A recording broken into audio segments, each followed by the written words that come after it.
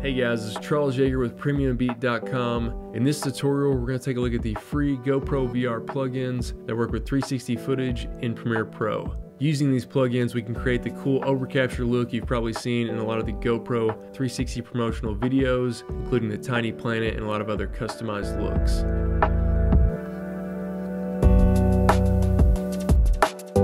Alright guys, you may have recently seen that GoPro released a 360 camera called Fusion, and to go along with that camera they've released some free software which includes a standalone application which is just for the Fusion camera only, but they also released some free plugins that work with Premiere Pro and After Effects, and those work with any 360 footage as long as it's in the equirectangular format, which is the most common format for 360 footage. Looks like the world map view unfolded there. So we're going to be taking a look at those effects that are in Premiere Pro. And I'll have a link on the blog post for this tutorial where you can go and download the free GoPro VR plugins. And I'll also have some 360 footage available that you can download and follow along with as well. With that being said, let's go ahead and jump into Premiere Pro.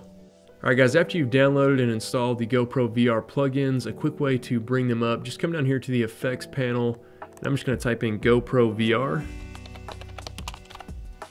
And if we look down here, you're going to see the three GoPro VR effects.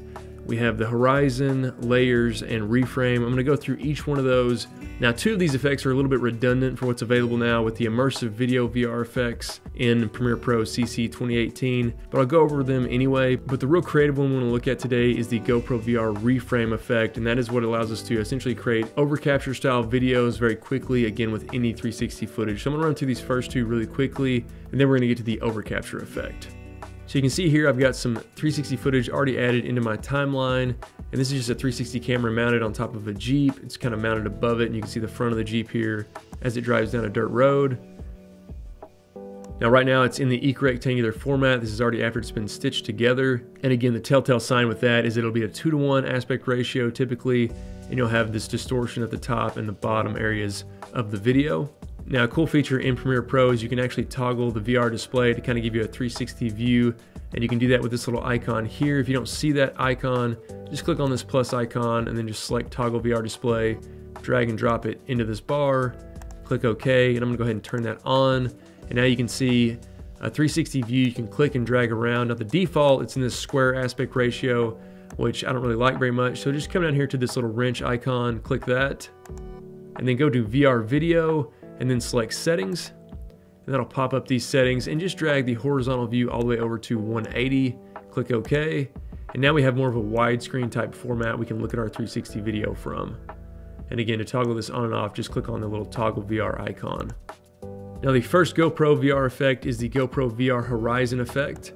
I'm just going to select and apply that to my 360 footage. And this is really similar to the VR rotate sphere effect that's available under the immersive video effects in Premiere Pro now. But we'll go ahead and take a look at it. So you can see here under GoPro VR Horizon, we have the yaw, pitch, and roll. And this just allows us to realign our 360 footage seamlessly. You can see I can adjust where the starting point is on our video. And if I need to level anything off, I can do that with the pitch and the roll effect here. You can see if my footage came in, if it was a little bit off axis, I could realign the horizon line using this GoPro VR Horizon effect. It's a pretty standard core 360 effect, but we can use this in correlation with the reframe effect a little bit later to get some cool results. So I'm gonna go ahead and delete that effect for now.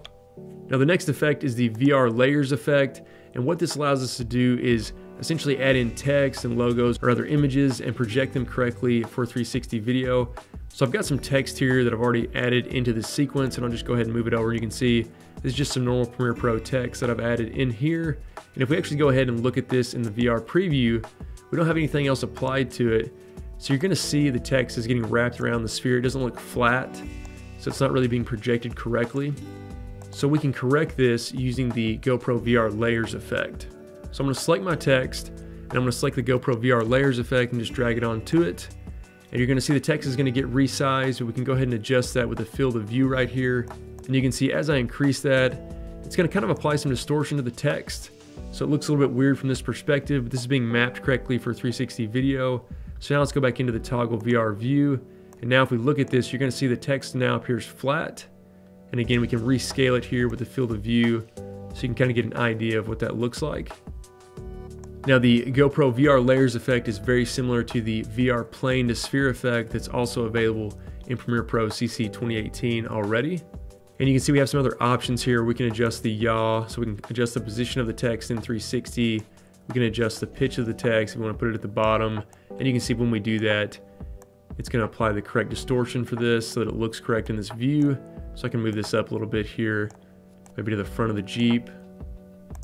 So now let's take a look at the core of the GoPro VR effects, and that is the GoPro VR reframe effect. And this is going to essentially allow us to create an overcapture video with any 360 footage. So in order to apply this, what you actually want to do is you actually don't want to apply it to a regular 360 composition like this. You can see this is a 2:1 aspect ratio, so it's not 16:9. And we just want to apply this to a regular 16:9 composition, such as standard HD footage. So what I'm actually going to do is I'm going to come over here and I'm going to create a new sequence. And I'm just going to select this default DSLR 1080p at 30 frames per second. And we'll just name this sequence Overcapture. And I'm going to click OK. So now what I want to do is I want to drag in some 360 footage. So I'll just select that same shot, drag it in. And when you do that in Premiere now, you're going to get a pop-up and ask you if you want to change this. You just want to go ahead and select Keep Existing Settings. So right now our preview may look a little bit odd because again our footage is 360 and it's in 4K and we're working with a 1080p composition. But with that footage selected, I'm going to go ahead and select the GoPro VR reframe effect and drag it onto it. And the first option we have here is the field of view, and you can think of this as your camera lens field of view. So I can actually drag this up and down. You can see how I can basically change how much I can actually see in this composition. So if I wanted to zoom in here, you can see I can zoom in. And now if we go ahead and play this, this just looks like a standard video. It's a little bit shaky again because we're driving down a dirt road. But I can pull this out, maybe have more of a wide angle view. Or if we wanted like an ultra wide angle view, I could pull this really far back and you can see you kind of get this surreal wide angle view, which again is an overcapture style perspective where we're getting just a really ultra wide from that 360 footage, but it's being projected back on normal video. Where this really gets powerful is the option to adjust the yaw and the pitch here. So I'm actually going to pull this back, and if I come down here to the pitch and I adjust this, if I move this down to 90 degrees, you can see we're already kind of getting that tiny planet look. And I can go ahead and adjust the field of view. I can pull this really far back. And now if I go ahead and play this, we're gonna get that really cool, trippy, overcapture style perspective that you've probably seen in a lot of the GoPro promotional videos. And so again, just by applying this effect and tweaking the pitch, we're able to create that tiny planet really quickly on any 360 footage. And again, using the field of view option, you can adjust how much you actually want to see. So if we pull it all the way back, you can see the planet is just really tiny there, but you could zoom in and keyframe all these different options too. So we could have this looking down at the Jeep. I could keyframe the pitch here, and I can move down in time, and I could have this go back to 0. So it's more of a traditional view. So it could go from the tiny planet now into a more traditional view. But what's also cool down here is we have this smooth transition effect. So right now it's just going to be more of a linear change from this to this. But if we go ahead and increase the smooth transition here to 100, it's going to smooth out, kind of easing automatically between these two frames. So let's go ahead and preview this now. So you can see it kind of sticks on that downward view at first and it kind of eases into the other view there. And that's the benefit of the smooth transition. And this would also apply if we went ahead and change this to another perspective as well. So I can go ahead and keyframe the field of view here. And I'll just move down and have that be a little bit more zoomed in. And then I'll move back to the very beginning. I'm actually going to pull the field of view out a little bit more here, so it's really small. So let's go ahead and preview this now.